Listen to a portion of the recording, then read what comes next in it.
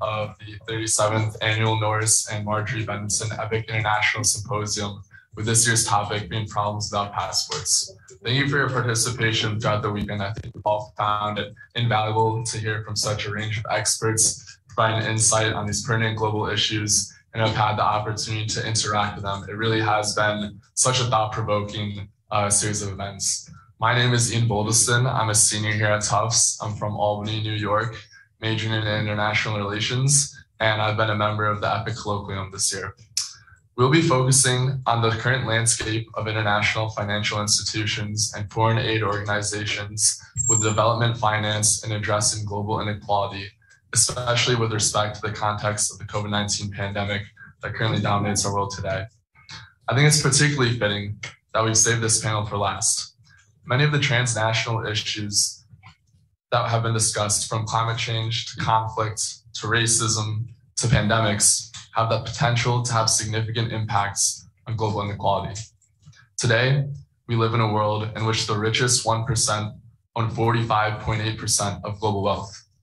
Not only does inequality permeate through differences between individuals, but between countries as well. The UN has reported that income inequality between countries has improved in the past 25 years, although there's still great work to be made in making our world more equitable. For example, average income in North America is 16 times higher than that of people in sub-Saharan Africa. Unfortunately, income inequality within countries is on the rise, with 71% of the global population living in a country where inequality is currently growing. In the face of this context, the COVID-19 pandemic, and the rise of problems without passports, strong, effective action by global governors is needed more than ever.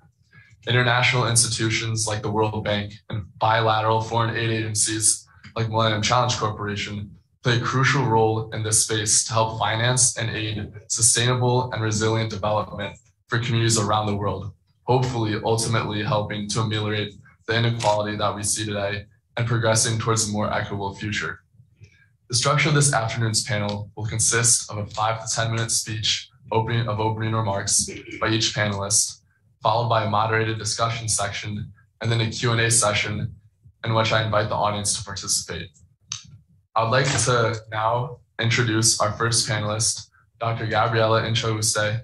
She is lead economist in the Poverty and Equity Global Practice of the World Bank. She currently leads work on fiscal and social policies for poverty reduction and shared prosperity. In the past, she has worked at the International Monetary Fund and the Inter-American Development Bank, where she contributed to operational and analytical activities in several countries covering topics like macroeconomic forecasting, public expenditure policy, poverty and social impact analysis, fiscal and debt sustainable analysis. Dr. Inchauste, if you would like to start us off with your opening remarks, the floor is yours. Thank you very much, Ian, and thank you for inviting me. I apologize, I cannot be there in person, but thank you for your invitation. I'm going to share my screen. I have a few slides that will help me show you what I have prepared. So next month will mark 2 years since COVID-19 was declared a global pandemic. Over this period, we have seen recording in progress. The global health emergency become an economic crisis, with the poorest and the most vulnerable countries hit the hardest. In fact, because of COVID-19, we estimate that global poverty has increased for the first time in a generation. A lot of the development gains achieved over the last 15 years in terms of education, health, and nutrition have been wiped out.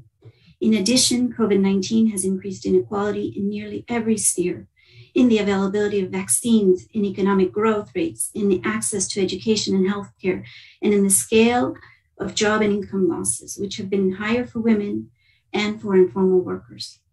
The ongoing hostilities in Ukraine will likely exacerbate these impacts. There is no doubt that the war is completely devastating the people of Ukraine, and we cannot be anything but horrified at the loss of life and assets that we are witnessing every day. The economic impacts will likely be more acute in the countries closest to the conflict, but the fallout is being felt far and wide. Countries around the world are now having to deal with higher food and oil prices. Unfortunately, low-income countries who are dependent on food and fuel imports are especially vulnerable, as they have limited mechanisms to cope with these shocks.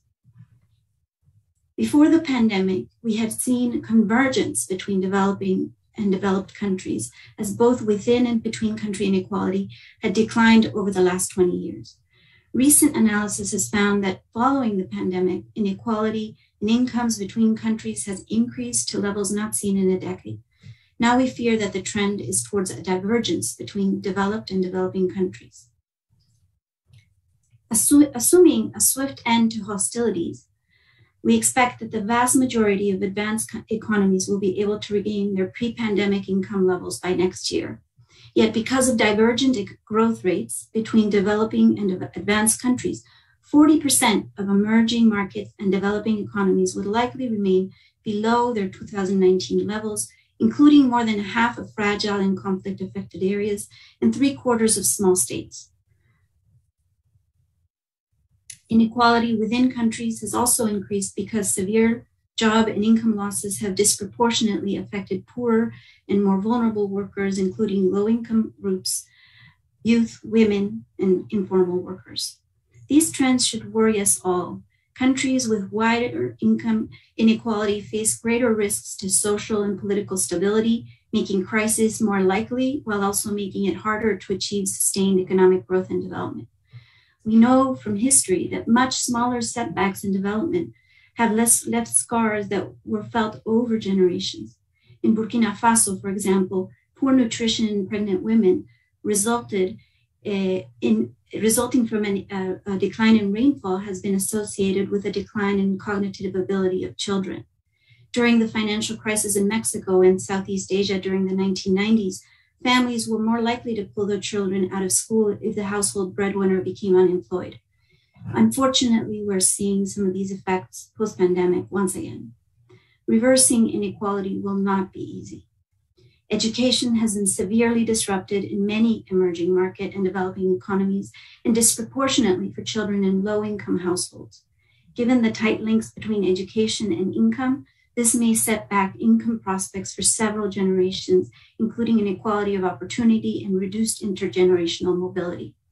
Meanwhile, high inflation and surging debt could hinder the ability of countries to support vulnerable groups and facilitate recovery. The situation requires forceful policy responses from governments as well as the global community. A comprehensive strategy needs to include measures to reduce both between country and within country inequality through national reforms and with the support from the global community. In fact, the global community must support national efforts by accelerating vaccine distribution, debt relief where it's most needed, and maintain an open and rule-based trade and investment climate. Redoubled efforts to implement reforms to boost productivity growth in emerging markets and developing countries can help reduce between-country inequality. Support to targeted groups worst affected by the pandemic and food price increases, combined with efforts to reduce inequality of outcomes and opportunities, can reduce within-country income inequality. Fiscal measures to raise government revenues, reduce spending inefficiencies, and target government support to the most vulnerable can help improve equality of outcomes. And finally, measures to broaden access to healthcare and education, infrastructure and technology, as well as finance, can help reduce inequality of opportunity. And with this, I thank you. Thank you for those illuminating first remarks. I'd now like to introduce our next panelist, Ms. Fatima Sumar. She is Vice President of the Department of Compact Operations at Millennium Challenge Corporation. In her position, Ms. Sumar leverages her expertise in international development, foreign policy, diplomacy, and advocacy to lead efforts to fight poverty by transforming global systems and reaching vulnerable populations. She oversees all compacts, which are MCC's signature grant investment vehicle to reduce poverty through economic growth.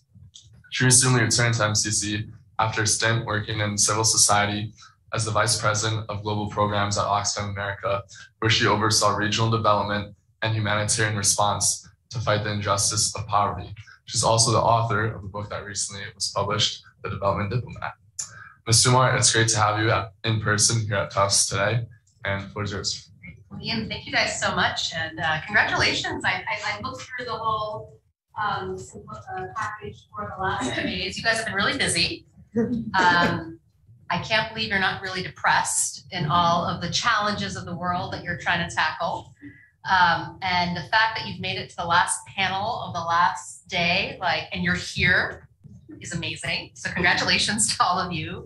Congratulations to Tufts and to putting on this symposium, and for all of you that worked behind the scenes to put it on, thanks so much. Gabriella, it's such a pleasure to see you.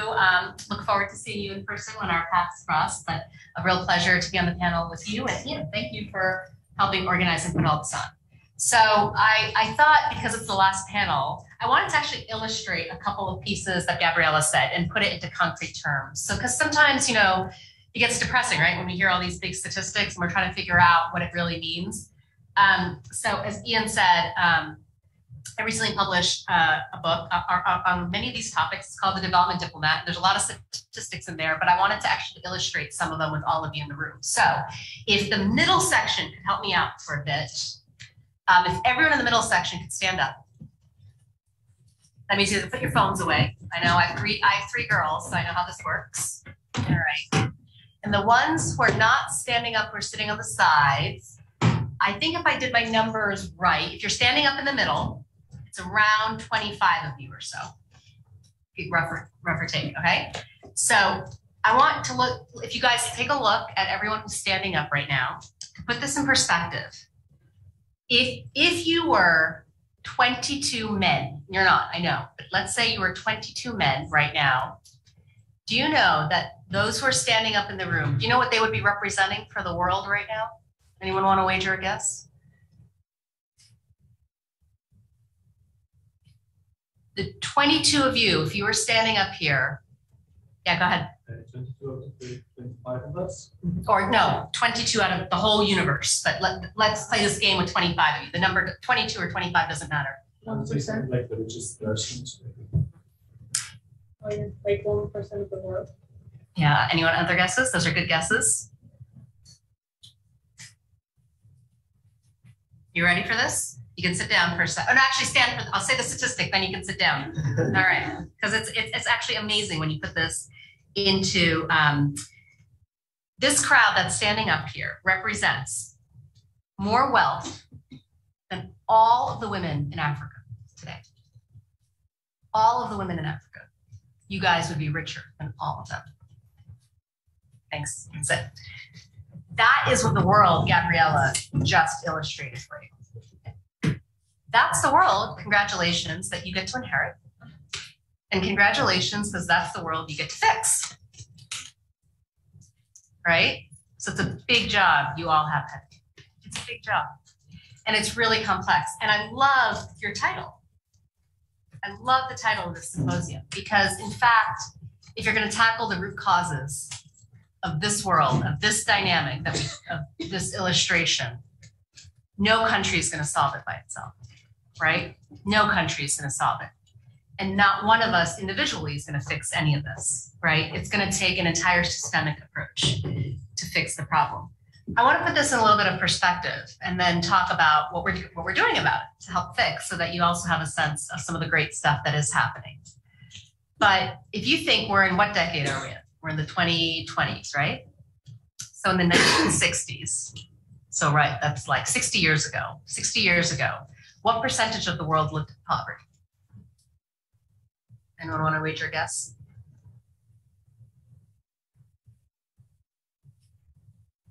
Just quick guesses. What percentage of the world lived in poverty 60 years ago? No, looking at you. Yeah. I would say 60 years ago. 60 in the 1960s. It was probably far more equal. So let's say 40%. Okay. Anyone else? Over here on the left, far left. I'll go like higher, maybe like 65%. So in the 1960s, about 80% of the world lived in extreme poverty. 4 out of every 5 people in this world live in extreme poverty, not poverty, extreme poverty. So we've made really great progress actually in the world, to the point where pre-COVID-19, extreme poverty was hovering around 10%, right? That's a big jump in 70 years, relatively speaking. And it speaks to a lot of gains on the world stage, including the Millennium Development Goals and many, many global efforts. It really speaks to the gains India and China in particular made to bring their populations out of poverty. But the world, the fragility of these gains is also what Gabriella illustrated, right? Because in the height of COVID-19, in 2020, in 25 weeks, the world undid 25 years of poverty in 25 weeks, right? So it took us 70 years to make these huge gains, and it took us 25 weeks to erase a lot of them. So that's the state of the fragility of what we are talking about. And you all talked about different angles of that, right? Over the last few days, climate, immigration, conflict, you've looked at it from different angles. So I want to pivot a little bit to the work many of us are doing, the World Bank, MCC, and others, around what we're doing to actually tackle this. So I work for a US government development agency. It's called the US Millennium Challenge Corporation. It's an independent aid agency. And we have a very simple but profound mission. Our mission is to reduce poverty through economic growth. And I'm going to add through inclusive and sustainable economic growth. So we focus on a lens solely of economic growth and crowding in private sector-led growth so that economies become engines that actually work for all citizens, including and especially the poor. Now, we only work in a handful of countries. We work in countries that are lower income and lower middle income countries that have a track record of good governance. And we measure it quantitatively. There's a scorecard for every single country in the world. Whatever country you're from, go to mcc.gov, type in scorecard, and see how your country or your country of interest racks and stacks around investments in people, democratic rights, and economic freedoms. And we stack all of these countries. And we really look for the countries that can govern themselves well. And we believe those countries should be partners of ours. Because if you can be governed well, even if you're really poor, and we work in some very, very challenging countries with very poor circumstances. But if you're governed well, then we think you've got a shot to really help your citizens out, and we want to partner with you. And so through MCC's history, and we were only founded in 2004, so we're a teenage organization, relatively speaking. In MCC's history, we've invested more than $15 billion, and it's all grant assistance. So all 100% grants in 29 countries. And we've helped more than 200 million people either get out of or reduce poverty in concrete ways. So we're really proud of our track record. We're really driven by impact, by evidence, by data in informing our own decision-making. We're the part of the US government that I like to say builds things. We build things. We still build things overseas. We build infrastructure. We build and support community-led growth. But more important than building bricks and mortars and concrete, although we do it, we do roads and power lines and schools, and we do all of that. But even more important than that, we work on the broader environment of governance of what it takes to crowd in sustainable reform. So we work really hard on policy institutional reforms to leverage every single dollar of grant assistance to make the sectoral and institutional changes in the countries so that these things last and that the entire sector can be sustainable, not just the school or the road or the power line, right? And we really leverage the investment. We really leverage the grant to say, we're going to come in at scale. We'll put in a few $100 million of grant assistance in a partner country, but we're going to do it in a way that is in line 100% with country priorities. So country ownership is one of our bedrock principles. So we're not trying to be donor driven where we're setting the agenda in Washington. We're really trying to put a model, and since our founding in 2004, where our partner countries are in the driver's seat to decide what's in their interest, what are part of their national plans, what really would solve the binding constraints to economic growth, and then partner with them to get the job done, both in terms of concrete infrastructure, but also the investment capacity, institutional capacity to get the job done. So I say all of that in the opener because as we think about the complex world that we've just described, that all of you are inheriting and get to fix alongside us, I'm really proud to work for an agency that is looking at a new model of development and a new way of working that A, puts partner countries in the driver's seat, B, focuses in on what are the binding constraints? What is the thing that's sticky, that's not making the economy work in the first place? And if you can really understand the stickiness of what is preventing the whole thing from working and then attack it at its root, those are the ways we are spurring economic growth in our partner countries. And we're really proud of our track record of success. So Ian, excited to talk further with you and Gabriella about some concrete examples around that. And excited to get to meet all of you and hear your thoughts on how we're going to solve some of these problems. Thanks. Cool. Thanks so much, Ben. Thanks for getting them up on their screen. Okay, I think that's great.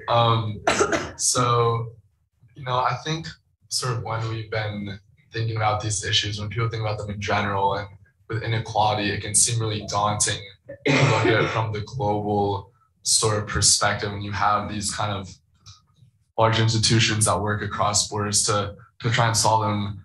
I guess for this question, I'm gonna ask you, Dr. Intrusive, but I think it's also certainly relevant to hear your perspective as well, Ms. Sumar. But how does your sort of work specifically at your organization, and then maybe also how in general people can think about things, how do you kind of incorporate into poverty reduction policies and practices sort of this understanding of the importance of wealth inequality at the individual level and maybe marginalized groups who are affected, and kind of keeping that perspective that this is a human issue, that there are families and personal people who experience, extreme poverty every day, while still kind of keeping this broader perspective at the global level?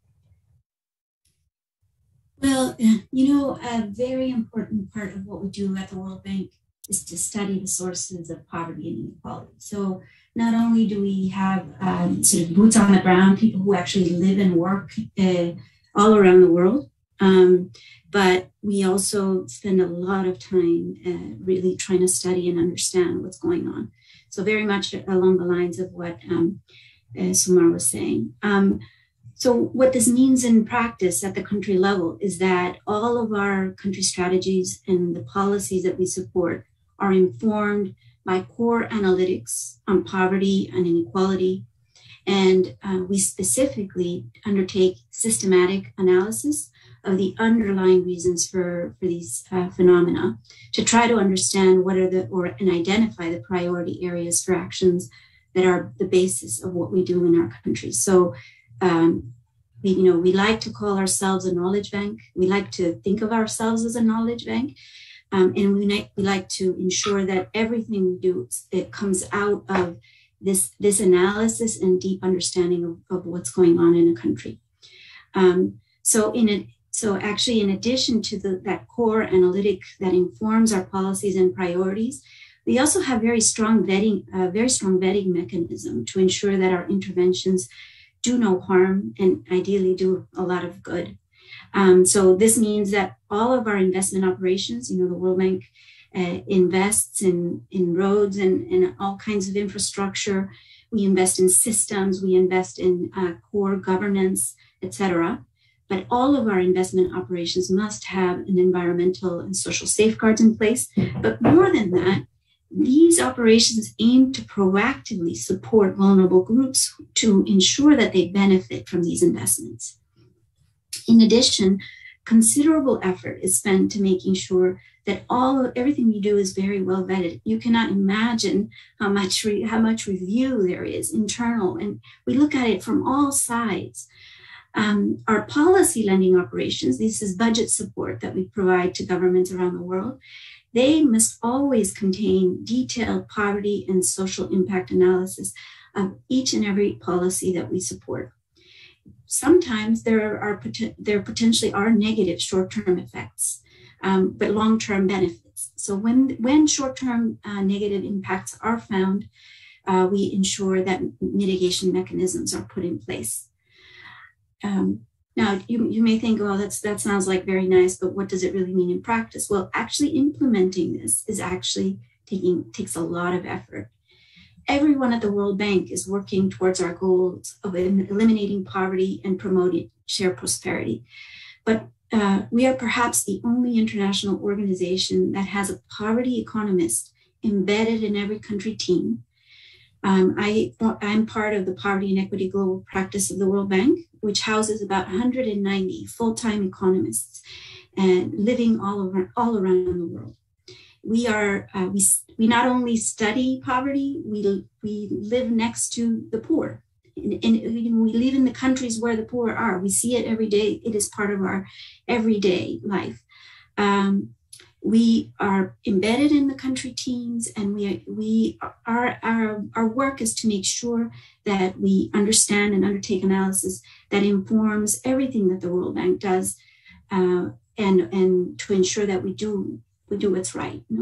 In addition, we have a social development global practice, which houses sociologists, anthropologists, and other economists who focus on promoting social inclusion, resilience, and empowering marginalized groups. These colleagues are experts in their field, and they try to ensure that we are at all points building inclusion and ensuring citizen engagement, and making sure that anything that we do is owned by the country itself, not just by the authorities in place, but also by the people. So we try with this to be systematic in bringing evidence to bear on how our policies could affect poverty and inequality, and to ensure that marginalized groups are given a voice. At the global level, we spend a lot of time in aggregating this country level experience and indicators and analysis to ensure that we learn from each other, and that any innovation in one country can then serve as a lesson to another country. So we not only share across regions, across countries, but we regularly publish global reports on the state of global poverty and inequality. And we use this power of having people all over the world to aggregate country experience to inform global messages. At the same time, our global team works on thematic global pieces, which can inform the work that we do at the country level. Needless to say, our best work, both at the country, the regional, and the global level, usually requires extensive collaboration with both local and global institutions, bilateral partners, multilateral partners, civil society, etc. So we are by no means alone in the effort. With that, I don't know if I answered your question. Thank you. Do you want to speak at all on that, or? Can you help me reframe? Yeah, so you can talk a little bit, I guess, about MCC, or just kind of in general. I think that, how do you kind of keep perspective on the role of inequality at the individual level and amongst marginalized communities, and kind of your work, and kind of still keeping that global perspective on it? All right, so I'm going to answer this in two different ways. I'm going to answer this individually first as a practitioner, because you're all going to be in jobs soon, right, where you have to figure this out, and then I'll answer institutionally. Does that work? So let me talk as a practitioner first. One of the things that I think is really important, and throughout my career, I've been in lots of different spaces, both across the US government and both the executive and legislative branches, but also in civil society. And you're going to face moments in your career where you're facing really hard things, right? You're really trying to tackle tough, sticky issues. And if you succeed, you can help a lot of people. And if you fail, well, you didn't really help anyone. And in fact, you're going to set back the agenda. So, Ian, the first thing I would say is, don't forget why you're in this business in the first place. Don't forget why you signed up to serve, right? And what I mean by that is, I bet each of you, I do, and I'm certain it's true for each of you, if you're interested in a career that's around international development or foreign policy or national security or anything related really to public policy, right? There's a reason for that, right? There's some driver you each have of a reason you care, right? Keep this very, very centered every single day and year of the work that you're doing, and don't forget. because, especially as you get older, you can forget. And the second thing related to that is when you keep that vision and that memory and that power at the forefront of the drive for what it is you do, you also start to remember all the other people in the room that are not in the room. And one of the biggest challenges I think we have, and even this example, right, even this visual example, this illustration, is a problem of structural exclusion, right? The reason, Ian, I think we're seeing such a backsliding on poverty reduction, why we're seeing such a rise in inequality. One of the reasons we're seeing the fragility of the entire global system, whether that's from conflict or climate or multiple crises, man-made, humanitarian, is because if you look at our institutional seats of power and who's at the table, more importantly, who's not at the table, right? And structural exclusion is something where when you cannot bring in the voices of the very people you're talking about, the very people whose lives you hope to change and affect, your solution's just not as good. It can't be. By definition, it cannot be, right? Because you're talking for somebody else. And so to me, structural exclusion, and for MCC, this is an issue. We're launching a new inclusion and gender strategy this year. We're really, really proud of this work. And this is coming out of everything we just talked about and everything you've all just talked about the last few days in this symposium. When we think about structural exclusion, it's not just who's in a room. That's obvious, right? But it's also around the biases we have institutionally in our laws, in our policies, in our organizations, as well as on how law and policies are actually implemented, right? That is the very nature of structural exclusion. And there's a lot of complex barriers to break down in order to do this. And even when you remove one, there's so much work to do to remove the others. So one of the challenges, I would say, one of the things that MCC is going to start really focusing on tackling as part of our new inclusion and gender work and going beyond is structural exclusion. And we're really proud that we're going to go and tackle some of these thorny issues. So over the past 6 months, we've developed a new strategy. It's being finalized right now, but we're really looking to see how can we expand excluded groups' ability to have access to, participate in, or derive opportunity from the benefits of our investments. And so the idea that we're not just going to be inclusive, but we're going to actually think and target exclusion as a way to think about the problem, I think is something that I'm really excited about. It's actually a really different lens and approach to think about some of these problems.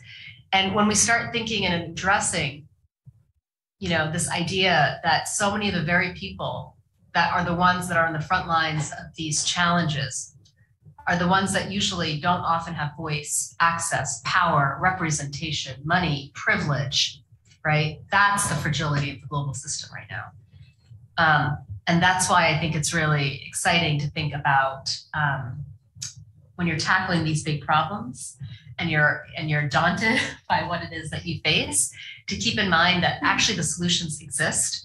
They structurally exist for years because some of us have been working on this for a long time and have proven solutions, but they structurally also exist because local societies, civil society, local organizations, women-led organizations, those on the front lines actually know the best solutions to their own communities. And if you can bring them into the room, lo and behold, we can actually tackle and solve some of this stuff. And I would wager for a little bit cheaper than otherwise as well.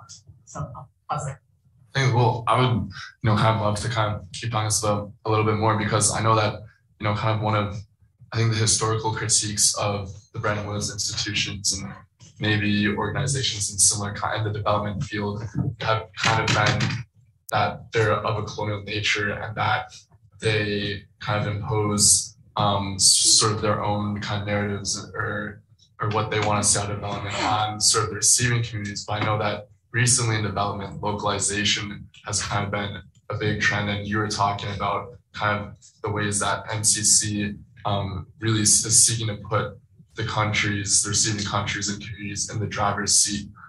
So I would kind of love to hear from both of you about how your kind of organizations and how in the field, like how that's really playing out and how you kind of are moving around or trying to work out of this structural exclusion within the communities on the receiving end of development finance and aid. Either of you can start it. Gabriela, go ahead. Okay, well, there's no question that countries need to retain sovereign control over their policy decisions.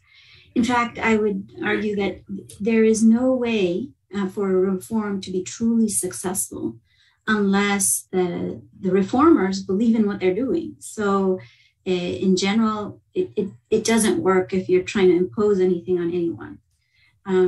We basically strive to support countries only when there's a point of common ground. Now, what that means is our mandate is to provide our best advice to all of our member countries, whether they want to receive it or not. We still provide our best guidance, our best advice. We work extremely hard to understand their challenges, undertake in-depth analysis, and seek to really provide evidence-based policy, suggestions, advice, support. Typically, we partner with global and local academia, think tanks, and other development partners to make sure that we're always bringing our best to the table. Our goal is to be credible, apolitical advisors that governments and populations can trust. But this, of course, doesn't guarantee that we're going to agree on everything. So to the extent that the country's fiscal and macroeconomic framework is sustainable, our lending is in areas where there is common ground.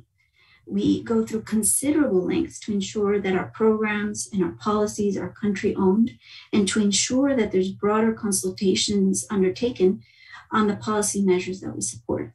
So I think that that's the only way to go. Typically, as you've been discussing, a lot of the really great solutions are coming from the owners of they're coming from the policymakers, they're coming from the people who are on the ground and are seeing the problems, and they're also sort of being devised and figured out.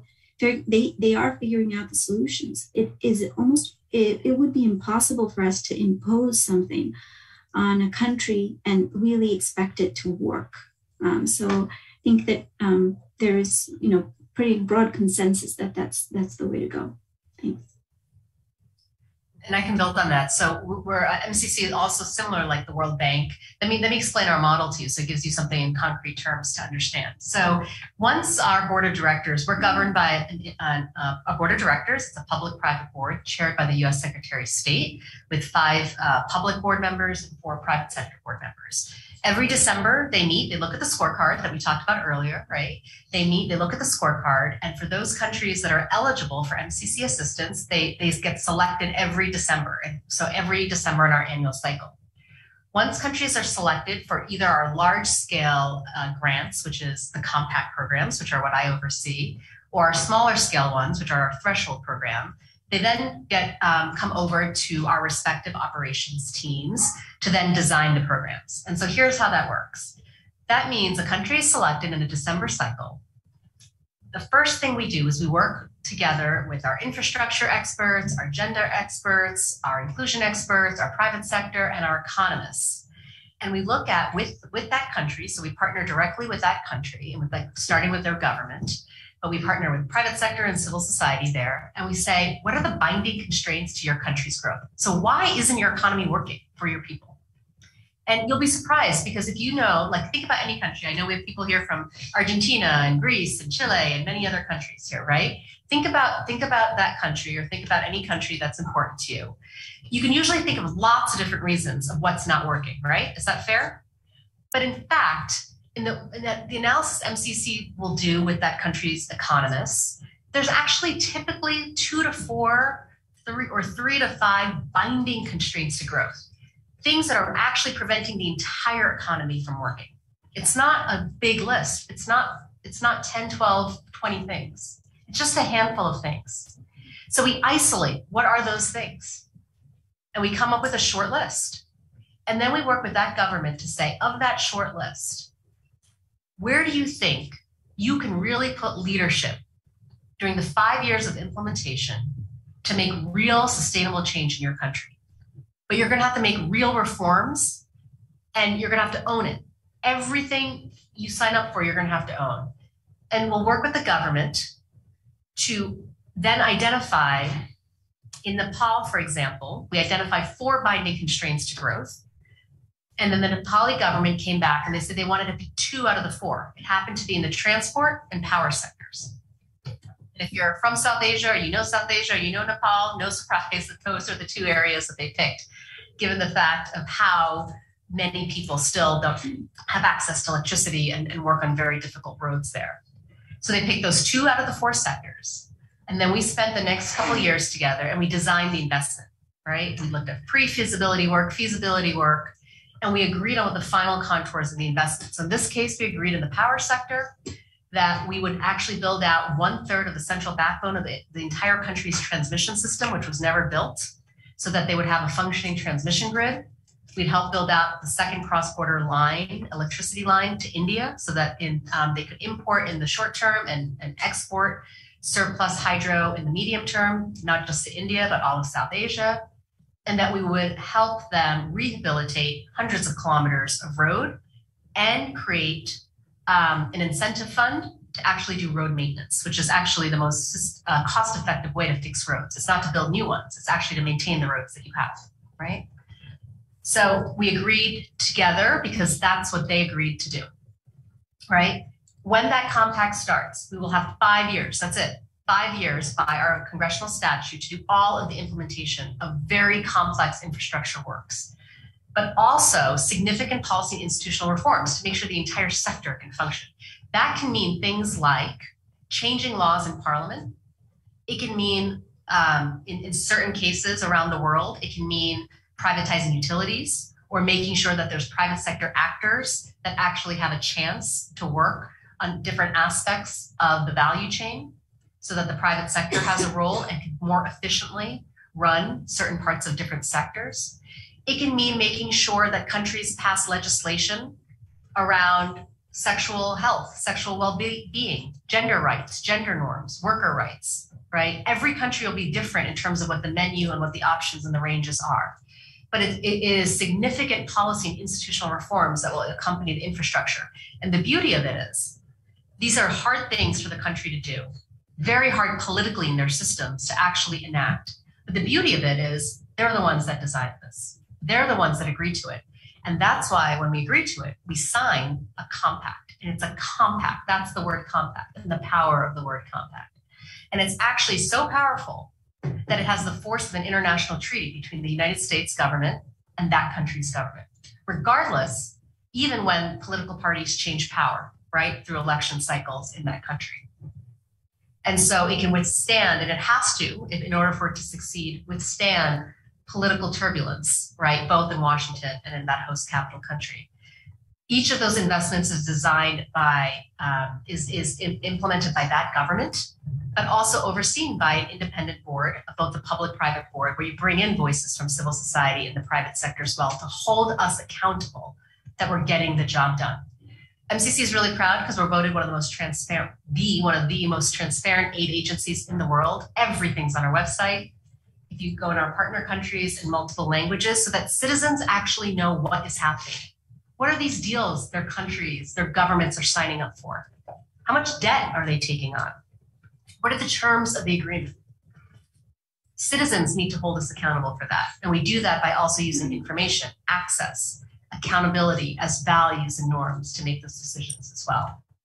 So when we talk about local ownership, when we talk about localization, when we talk about country ownership, to me, it's not, one of the reasons I love working at MCC and I'm so passionate about the work MCC does, is we take the principle and put it into practice by making sure that from governments to the private sector, to civil society, to the very people on the ground, there's an entire accountability network to make sure that ultimately the deals that governments sign up for actually work for the people.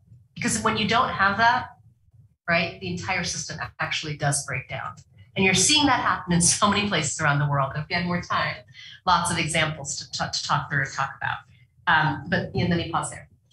Thank you so much for both your perspectives on that. I was thinking maybe we could, I guess, shift gears a little bit, but kind of going back to a little bit about what both of you mentioned in your opening remarks, I was kind of wondering what are sort of the biggest gaps in global development and inequality that have been sort of exacerbated or brought on by the COVID-19 pandemic, and what are sort of the significant adjustments or adaptations in the field in terms of different strategies that are going to be needed to address these and kind of progress the missions of both of your organizations forward? Well, as I mentioned in my opening remarks, I think that we, in general, we're especially worried about the scarring effects of education and the lack of education. Now, it's painfully clear that children have learned less during the pandemic. Our recent estimates find that pandemic-related school closures could have led to substantial learning losses, driving up what we call learning poverty. So this is the share of 10-year-olds who cannot read a basic text. We see that that has increased to about 70% in low and middle income countries. For almost every country around the world, we're estimating how many years of schooling have been lost, et cetera. It depends on how long the school closures have been going on for. But what is very clear is that that learning loss will have long-term consequences on lifetime earnings of an entire generation of school children. Similarly, before the pandemic, gender parity in education was improving. But we have seen that school closures placed an estimated 10 million more girls at risk of early marriage, which practically guarantees that that's the end of their schooling. So, there's a lot that needs to be done to reverse the regression in learning and to, curtail the potential human capital loss that could hold economies and societies back for decades. Some countries were able to deploy massive stimulus packages in response to the health crisis, but most of these funds were spent in advanced economies. Richer countries had the resources and the systems in place to activate social assistance measures that help to cushion the impact of the crisis. There are a few countries, in fact, that actually led those social assistance measures led to big declines in poverty, even if it was only temporary. But the fact of the matter is, for many low-income countries, I would say most low-income countries, elevated debt service payments crowd out essential social spending, including for education. And really, during the pandemic, there was very little to go on in order to mitigate the impacts of the pandemic. So while we know that in many countries there's space to use existing resources more efficiently, the bottom line is that more resources are needed. For middle-income countries, this will require efforts to collect more tax revenues, ideally focusing on those that are, the taxes that are more progressive and with limited impacts on the poor. But for the world's poorest countries, an acceleration in debt relief would provide fiscal space to increase support for human capital. Having said that, supporting education will not be enough. Ultimately, we cannot address the structural factors behind poverty and inequality without the creation of good, productive jobs.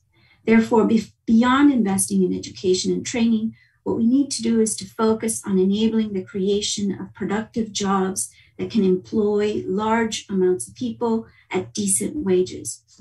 In development, we typically talk about structural transformation to refer to the process through which agrarian workers moved into manufacturing and the service sectors, becoming more productive, earning higher wages, and thus leading to growth and poverty reduction.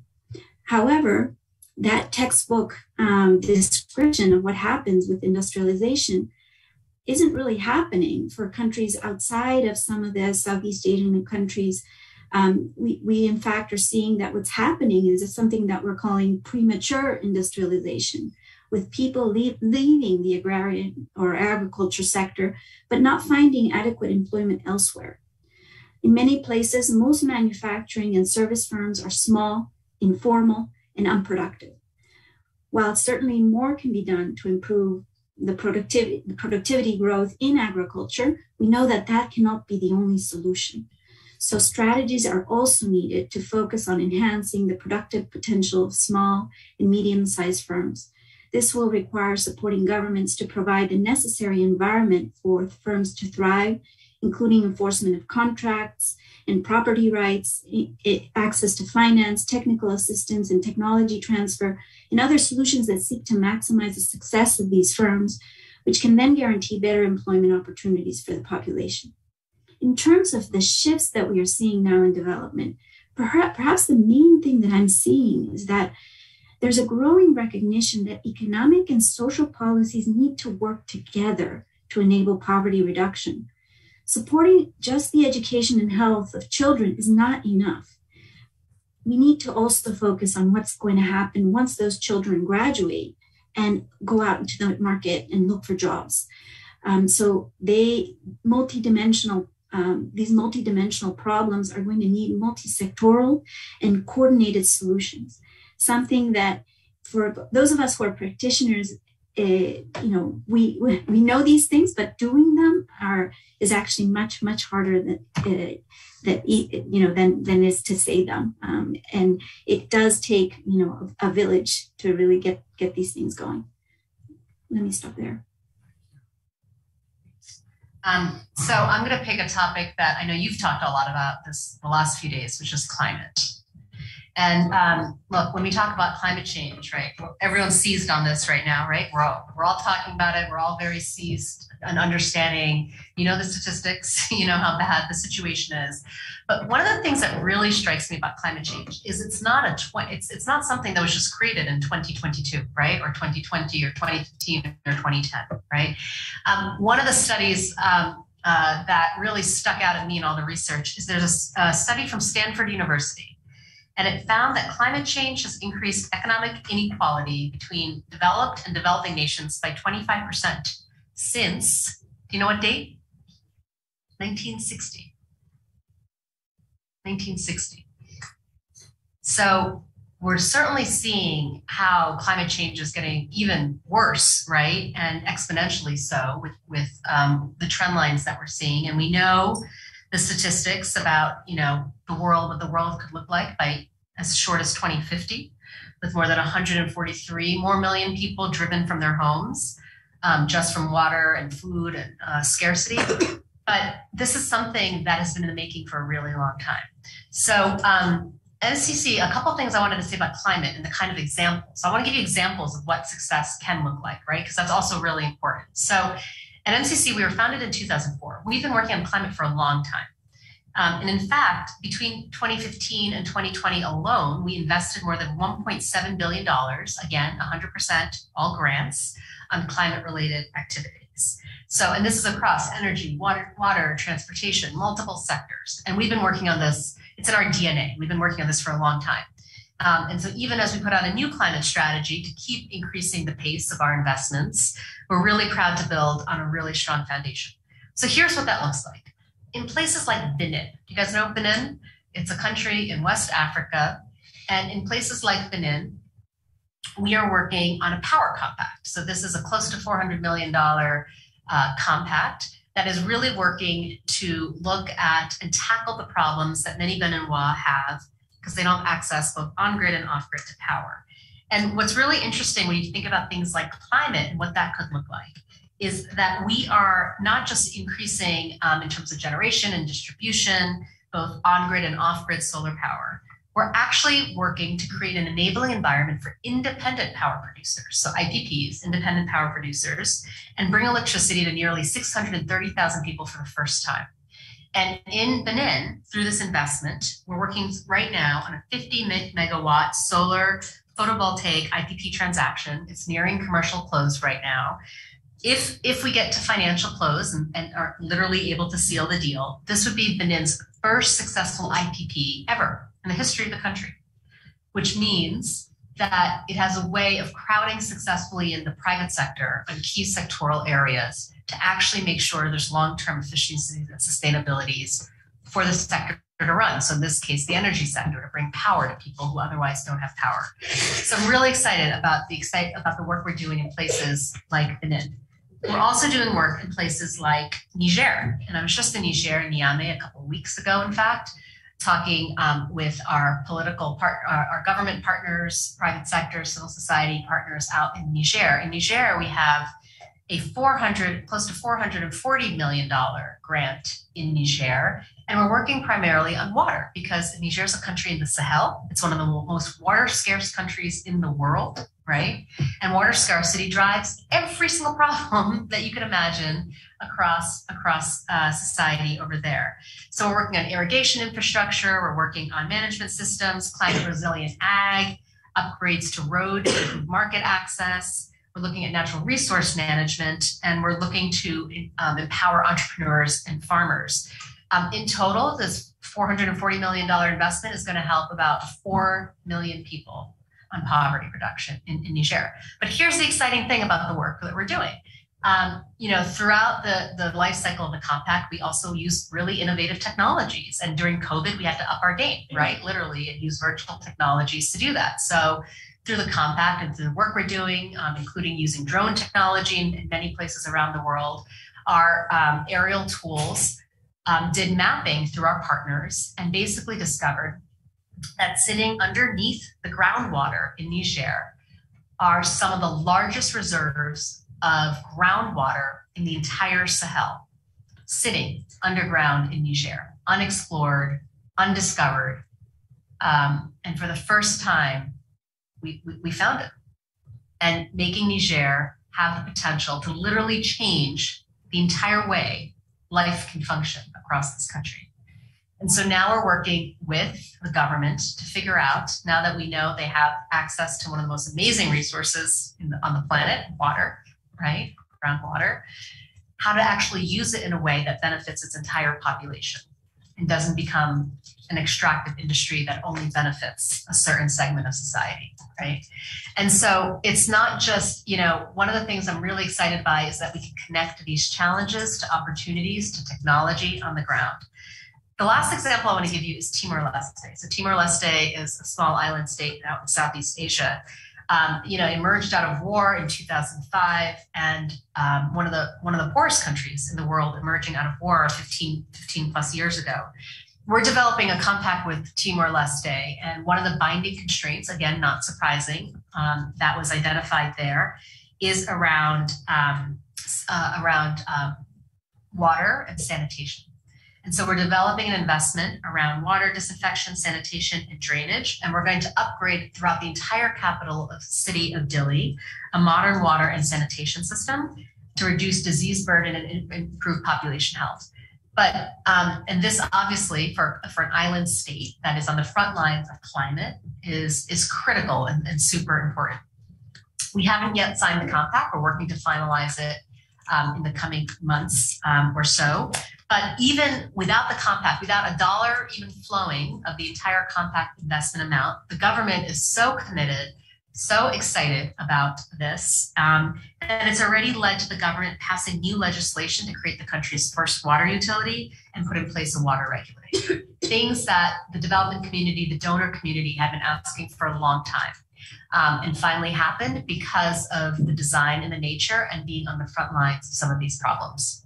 So those are just some concrete examples of both what I think are some of the biggest challenges, but also some of the really exciting work that organizations are undertaking to solve some of these problems.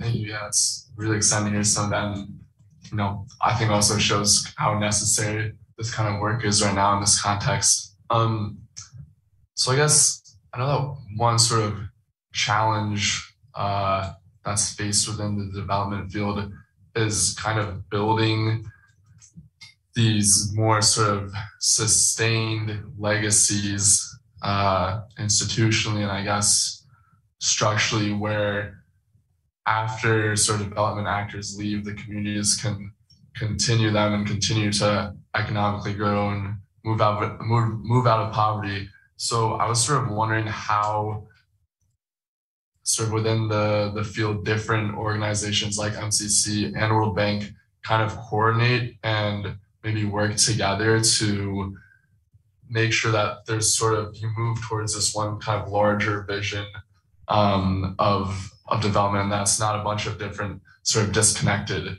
projects? Yeah, so this is a great question.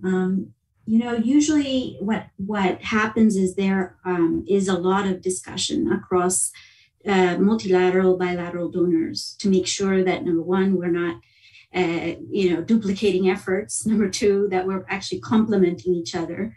And number three, that, anything that we learn, especially in the low income countries where literally, they need so much, there's so much to do, there's so much work to do, that we're working sort of together and in collaboration with the government.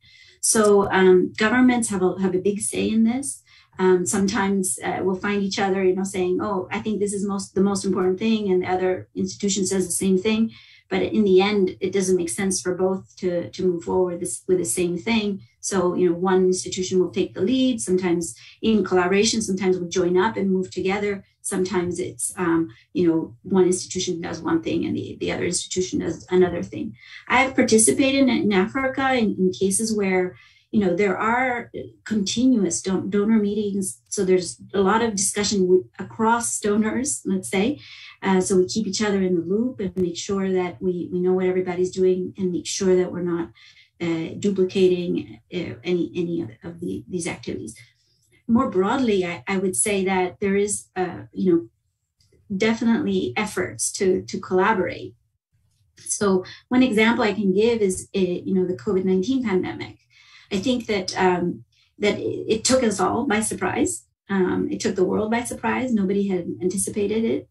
And for an institution as large as the World Bank, it actually, was a shock to try and change things around and do things that were not planned, et cetera. But sometimes unprecedented crises bring about unprecedented responses. So, the World Bank, moved very swiftly to approve $6 billion as a response to the pandemic, reaching over 100 countries with emergency operations to prevent, detect, and respond to the crisis, as well as technical assistance and financing aimed at strengthening public health systems. I can tell you, for most of us that were in the trenches, it was crazy. 2020 was just nuts. But I think what also came out of that is, very concrete collaboration across global institutions.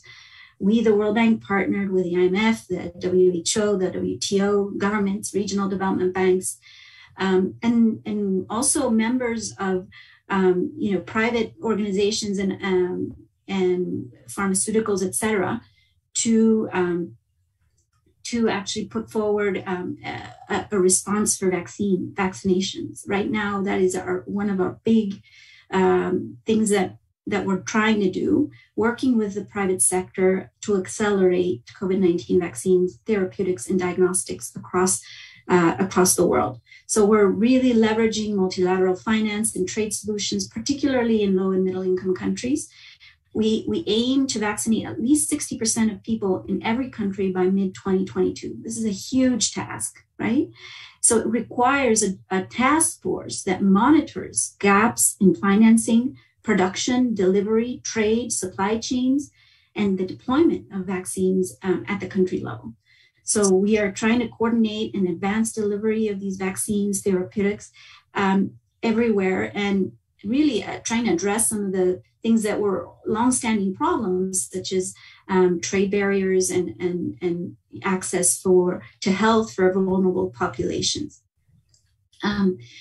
So beyond sort of approving our lending to governments to try to support this vaccine rollout, we've at the moment, $7.6 billion in 70 countries that is going to vaccination. It is a broader kind of global response.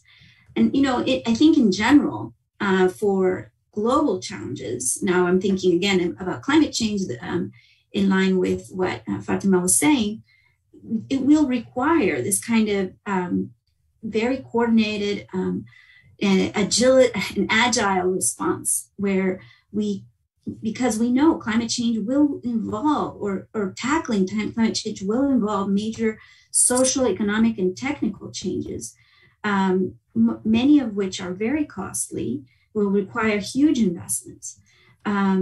At the same time, we also know that this effort, climate change and climate action, needs to be country owned. So we are supporting, we all should support countries in their nationally determined contributions and long-term strategies. For us, in most of our poor countries, we're mostly focused on adaptation measures. And I can tell you, we're spending a huge amount of time trying to better understand what climate change will mean for each of our member countries. We are undertaking climate change diagnostic reports in each and every country around the world. These are meant to prioritize and identify actions that can meaningfully build adaptation and resilience in each country and reduce greenhouse gas emissions in countries that are big emitters.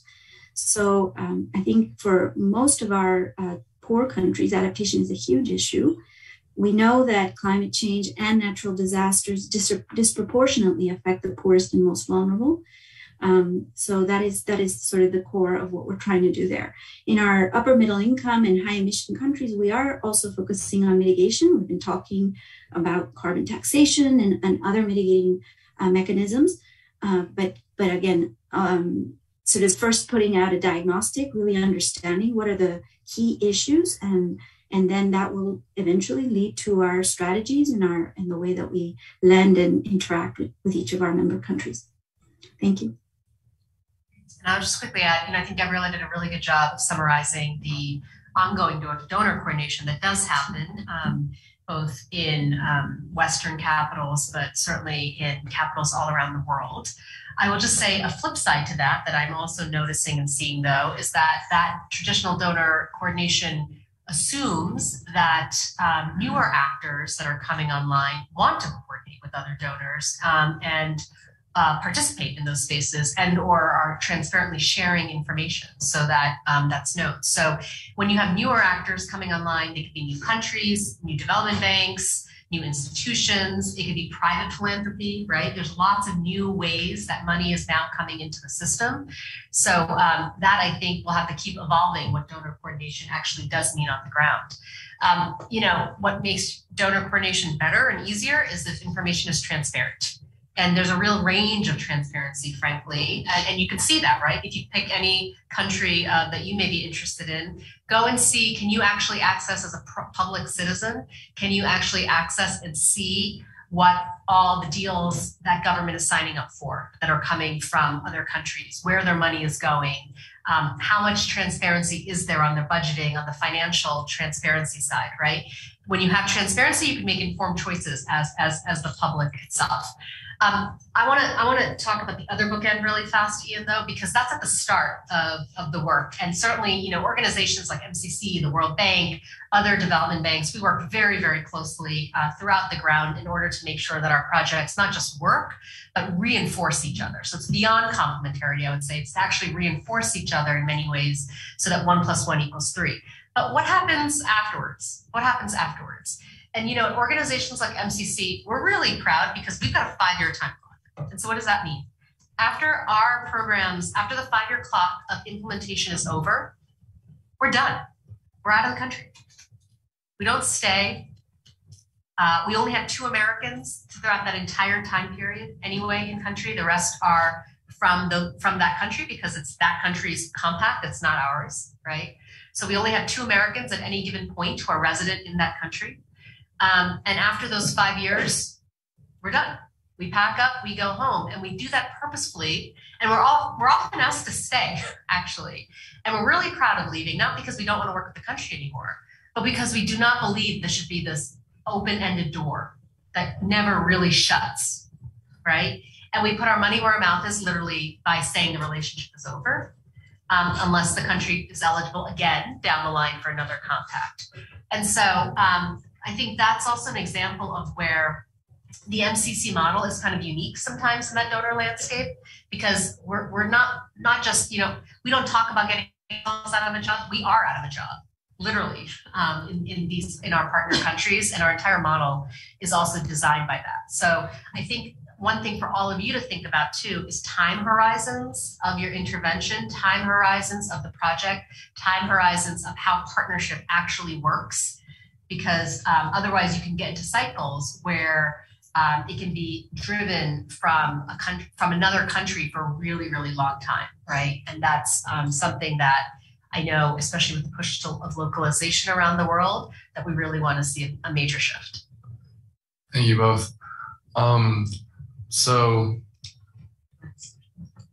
given that the majority of the audience are young people, undergraduate students like myself, sort of as a final question before we move into the Q&A session, I was wondering what both of you see sort of as the main roles and areas that my generation will need to play a part in addressing global inequality and these different problems without passports that we've been talking about all weekend.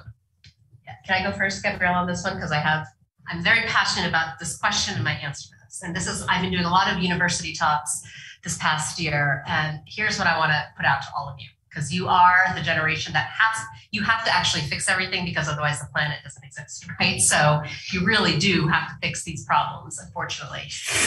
Here's what I would say to all of you. As you think about your careers, as you think about what all the things that you're learning, that you're studying, that maybe you're experiencing because this is personal to you in your own communities, maybe it's your families, maybe you're on the front lines of some of these very problems that we're talking about, sign up to serve. Sign up to serve. This is a generation that is going to need to take back public institutions, reinvigorate them, bring new passion, bring new energy, break them down if you need to, and build them back up. But at the end of the day, it's our collective organizations, institutions, governments, right? That is where we're going to have to actually help write the new rules of the road. And influencing from the outside is important, and we certainly need people to influence from the outside. But just as importantly, we need people on the inside. We need people, whether it's here in the United States or in any country around the world, whether it's government, it could be at the national level, certainly global levels, it could be at your local level, right? It could be in your mayor's office, it could be at the village level. Sign up to serve. A career in public service is not just a noble pursuit in terms of the traditional way. It is fundamentally the way to change public policy. If you want to change public policy, if you want to write public policy, go serve the public. That's how you do it. That's how you do it. And as someone who's worked in Congress for many years, writing laws and bills and helping do oversight of billions of dollars of US taxpayer dollars, as someone who's worked in senior roles in the executive branch, both on policy, program, both on foreign policy and international development, and as someone who's worked on the outside in civil society, I'm really, and for all the challenges I've had as a bureaucrat, because it's not, it's hard. It's hard to work within very complex, big bureaucracies and change systems. It can feel inundating at times. There's no better pursuit of a career if you're interested in public policy. Sign up to serve. We need your talent. We need your ideas. We need your energy. We need you.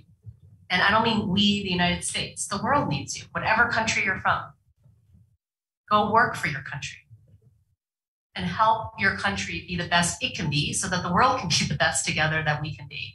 And so that's my call to each of you, is sign up to serve.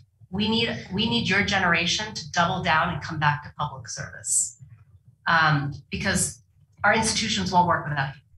They won't work. And then you'll be frustrated on the outside, wondering why nothing works, right? So come, if you think the system's broken, come help us fix it. If you want to have and understand power and access to power, come be part of it, right? And think about a service and a calling to public service.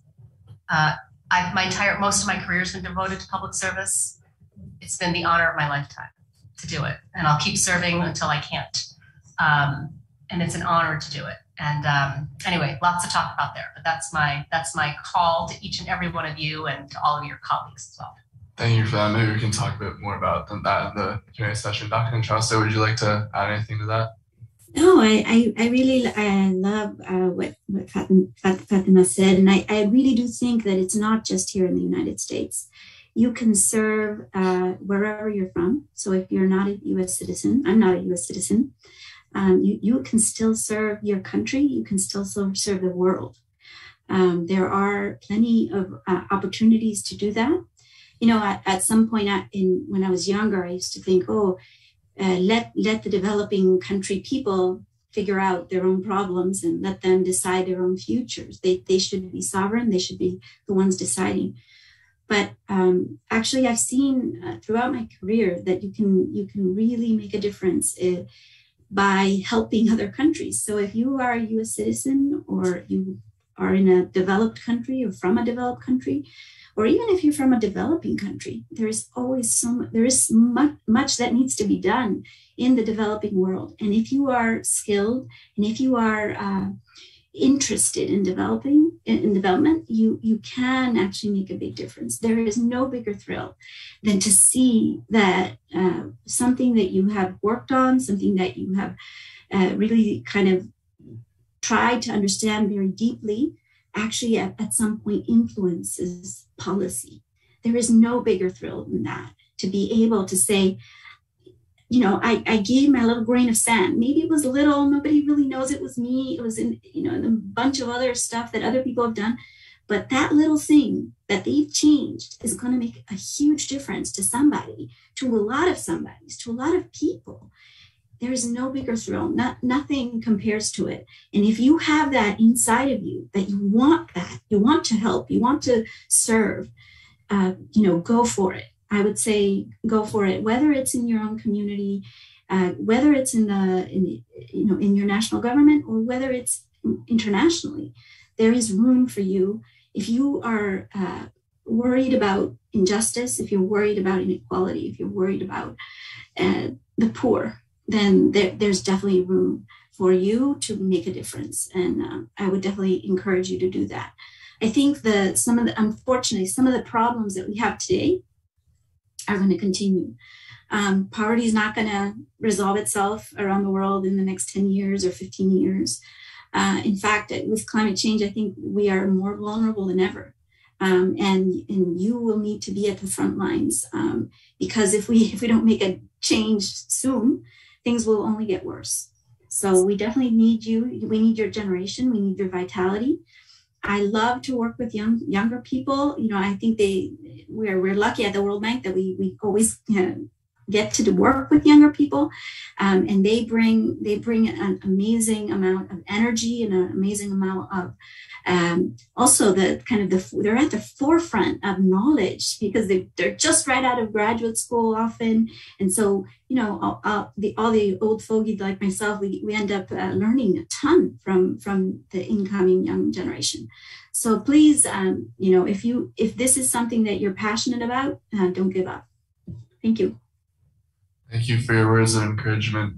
We'll move now into the audience Q&A session. So there's mics in both aisles, and I ask that if you have a question, feel free to come on up.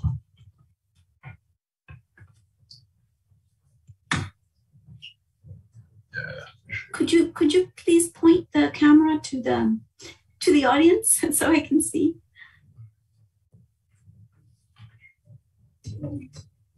Yeah. I think it's like way down here, but I'm not sure. Oh, sweet, thank you. Do you want to go through? Okay. Hi, thank you very much for the presentation. My name is Anna. I'm part of the Brazilian delegation here. And my question is, how does the rise of populist leaders affect the development of inequality reduction policies, especially the long-term ones? Sorry, Anna, how does the rise of populist leaders affect the development of inequality reduction policies, public policies?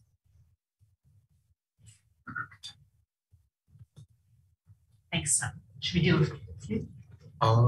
We can answer. I mean, let's see. Because I don't have that much time. Okay, yeah. So we'll have. Bundle. Yeah, if we want to ask a few together, and then the passes. Okay. Yeah. Hi, thank you so much to both of the panelists for being here today. I'm Allie Murphy. I'm in the EPIC colloquium and I'm a senior studying international relations. Sorry, I'll try to keep it quick. So I'm curious about like individualized forms of economic empowerment, particularly through cash and voucher assistance programs. I'm wondering if at MCC or at the World Bank you've encountered like implementing these types of programs, what barriers you've faced to implementing these programs, if so. And then I guess the main question I'd love for you to get to is how do these individualized forms of economic empowerment fit into your larger goal of strengthening countries' economies as a whole, like how those two fit together? Thank you. Hello, thank you for your input. It was really insightful. I'm Yannis, I'm from Greece. I study international relations in Athens. And I was wondering while you had your speech about the case of Albania, that is a country that's characterized by a lack of infrastructure, which is mostly a mountainous country and also relatively remote. Has huge immigration rates and also a gender equality with even different penal regulations depending on the gender of the person that committed a crime. And at the same time have a police and justice system that get kickbacks from criminal organizations, namely about the mafia and the drug industry. So in such a country where the organized criminal activity, namely the well-structured drug industry, is rising and deploying even entire villages.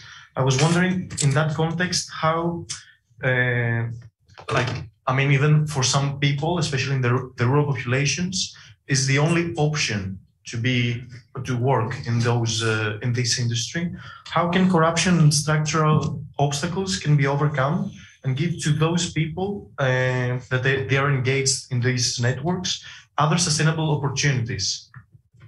I don't know if I made my point there. Perfect, thank you. Thanks.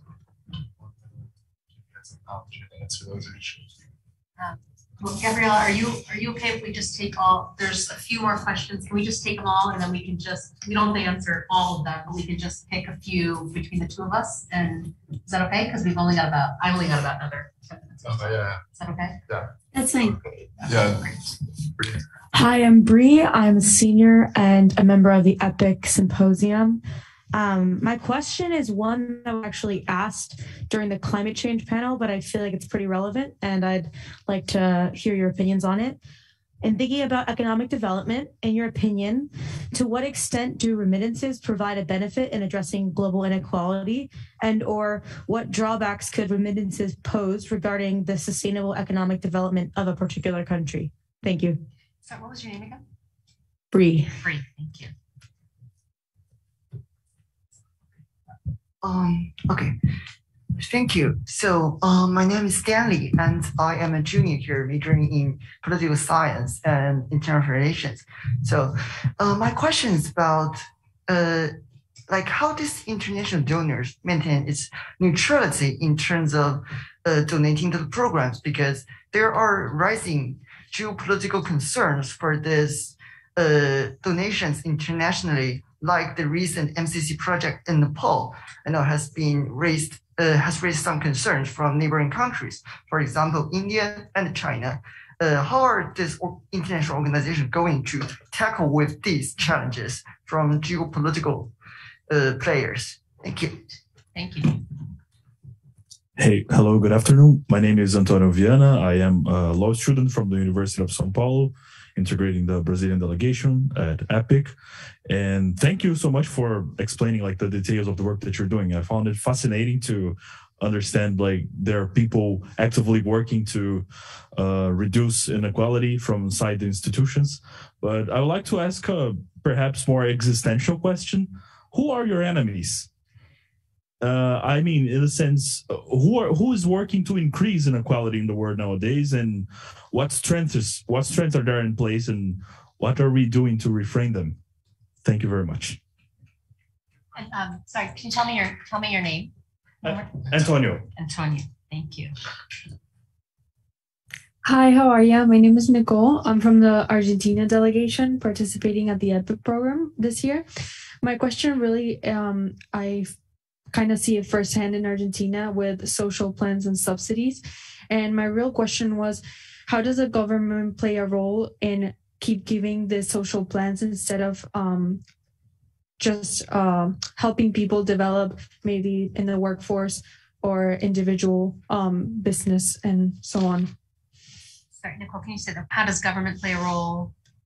In like keep giving social plans and not actually maybe getting the people to participate in the workforce.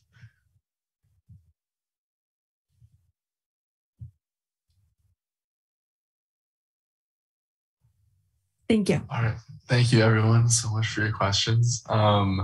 So either of you, please feel free to start. Yeah, Dr. Charles, did you want to start? And feel free to sort of answer. I know that was kind of a lot to get done at you, but yeah, feel free to start or kind of address which ones you want. Okay. Well, let me talk a little bit about implementation barriers and cash transfers. That was one of the questions. So the kinds of barriers that we see there are barriers into actually putting these things in place, because in order to reach the poor, you first have to identify the poor. So that's already a big problem, right? How do you figure out who's poor and who isn't? We have mechanisms, of course. It requires, the hardest thing that's required is to build up what we call typically social registries, like a registry of households. It's almost like a census where you would go around and look at the household, the materials that are used in building of the household, et cetera, and ask a bunch of questions to see their level of well-being. We do a lot of modeling to make sure that we're actually trying to, we're capturing the poor. There's always ways to improve that, but we are doing our best. The big risk is that you're going to exclude poor people and that you're going to include people that are not poor. So that's a big risk.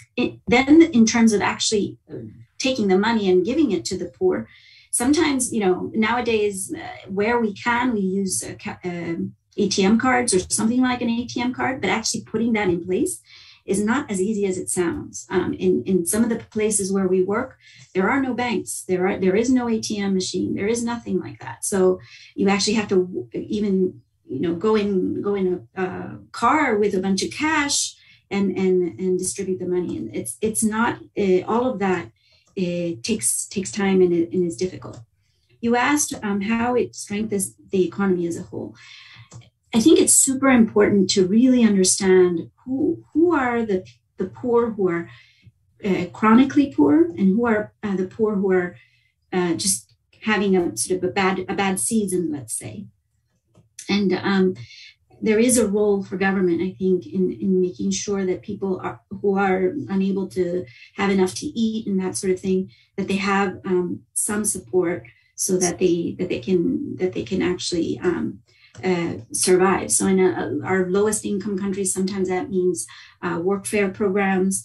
In our middle income countries, that means social assistance and conditional cash transfers and other mechanisms. And that reduces inequality. It's the most progressive way. If it's well targeted, it's the most progressive, most equal way of reducing poverty and limiting inequality. Moreover, if that's funded by, let's say, taxes on the poor, there's real redistribution that's happening, and that's equalizing.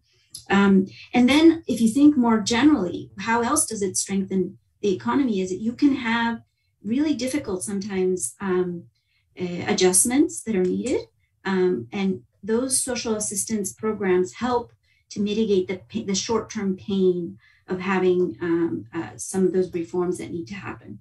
So that's what I would say. Somebody re-asked about the problems in remittances, and actually this is a very well-studied issue. The main problem with the remittances, particularly for those countries that have, a lot of remittances, we have countries that have 30% of their GDP in remittances. countries where consumption inside the country is bigger than the whole of the national domestic product. And that's just because there's money coming in. There's so much money coming in that people inside the country can consume more than what's actually produced by the country. So what kind of problems does that bring? For those of you who've studied a little bit of economics, you know that when a lot of dollars come in, or let's say any other strong currency comes in, that actually appreciates the value of the local currency. And that is a problem because then it makes exporting firms who would like to actually, produce something domestically and then go and sell abroad. They're facing an exchange rate that's not very conducive to doing that. It makes your products much more expensive than they should be. So we call that actually Dutch disease. Comes from historically from the Netherlands, but it is an issue. Now, of course, that doesn't mean that at the individual level, remittances are making a huge difference in the livelihoods and the well-being of households that receive it. So that's one issue I could point to. I think Antonio asked a really good question in terms of who are your enemies to reducing poverty and inequality. And I think, people would think, oh, no, nobody wants inequality to go up or poverty to be so high. So who are the enemies? I think, especially in very unequal countries, there are stakeholders, important stakeholders that want the system to be maintained the way it is. So what can I say about that? So we know in economics, for instance, that if you have a monopoly, then prices are going to be much higher than they should be. And everybody loses. All the consumers lose if prices are too high. In many of our middle income countries with very high levels of inequality, there are not only monopolies, there are oligopolies. Actually, I would even say some of our advanced countries are moving in that direction to the extent that, there's not, that the institutions that are meant to break down monopolies aren't working the way they should. So anything that's actually not letting prices go down when they should, because there's not enough competition, is going to be, and anybody who's sort of standing in the face of that or against breaking down monopolies is going to be an enemy, an enemy of reducing inequality. Similarly, anybody in a lot of our middle income countries, especially with very high levels of inequality, you see that people who are wealthy do not want to pay taxes. Nobody likes to pay the taxes, right? Nobody. Anytime you do anything to try and raise taxes, even when it means, let's put a tax on tobacco. We know tobacco is horrible. It's gonna affect the poor in the long term more than anybody else. You have companies who are really fighting very hard to allow that to happen. Junk food, alcohol, all of these sin goods are some of the kind that we sometimes really focus on. The other thing you see, for instance, is places where there are big subsidies. And you would say, oh, well, subsidies are not such a bad thing. Well, they are, because actually something like a fuel subsidy benefits the rich much more than the poor. Why? Simply because the rich, they spend more on gasoline, they have cars, and they consume everything, right? So if you look at almost any fuel subsidy regime around the world, the biggest beneficiaries are going to be the high income people. And there are much better, more efficient ways of reaching the poor. But of course, there's huge interests in making sure that the fuel subsidies aren't eliminated, and we face huge battles in trying to make that happen. So those are some ideas. Nicole, I liked your question on social plans and subsidies. This is something, we often hear people sometimes are upset, why are you giving so much cash to poor people? You should just let them work. Well, the issue is that where there is inequality of opportunity, where people haven't had the same opportunities as you to go to school, to get educated, and they will find it very hard to find a job. Now, that doesn't mean that you shouldn't support people to try and find better jobs and help to train them and improve education. And of course, we have to do all of that. But you cannot just say we're going to do only this and not that. We do need in places some level of social assistance to allow people to go through bad times. People do go through bad times. And there are some people who never had opportunities. So you also have to support some of those in countries where you can actually afford it. Unfortunately, not every country is able to afford these social assistance programs. Thank you. Thank you, Dr. Mshavste. Great, thanks. And I'm sorry, I'm squeezed on time, but it's Ramadan. We started Ramadan and I have to get my family's iftar together before sunset. So I have to juggle mom responsibilities too. So Demi, I really loved your questions. So first, really great questions. I wish I could hire all of you. So a couple of quick, I'm going to marry them, but I really appreciate them. So here's my thesis that I'm going to leave you with. I'm going to try to see if I can blow your mind here as we wrap up this EPIC symposium. Is poverty inevitable? Yes, no? Is poverty a choice? You're saying no, it's not a choice. Here's the thing. Poverty is man-made. We actually choose to live in a world with poverty, actually. It is a choice. You know? And how many of you vote?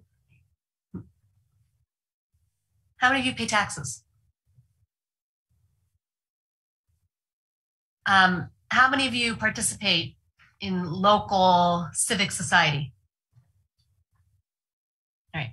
I'm saying all of that because actually, every day, whatever country around the world, you don't have to be here in the US, any country around the world, poverty is a choice. Poverty is a choice in the people we elect, in the laws that we pass, in the rules of our institutions. We can choose for everyone to live exactly the same way. We choose not to be the case, or you can choose for there to be different structures, different incentives, different tiers, different ways that different populations can access, right? So I want to leave you with a simple thought that's actually, for me, really profound. Poverty is man-made. We actually choose poverty every day in the choices we make across societies. So the beauty of this, for all the problems you've just heard for the last few days and the weight of the world, since we chose it, we can choose to undo it. And it's also as simple as that. We can choose to end poverty. Actually, we could choose to end poverty tomorrow if we wanted to. We really can. We can choose it in how we spend our money, in our tax policies. We can choose it in how we define power, how we define policy, how we define privilege, right? Here in the United States and all around the world. These are choices we make as a society. So these are the choices you all have to make in your careers, right? Whatever your career is going to focus on, these are the choices you get to make. So a couple of thoughts for you as you do this. The world is changing. You've heard about a lot of it, right? But here's ways it's also changing for me every day as a practitioner. It's changing because geopolitics is changing. We all work in institutions on the development side that are apolitical, but we work in a political world.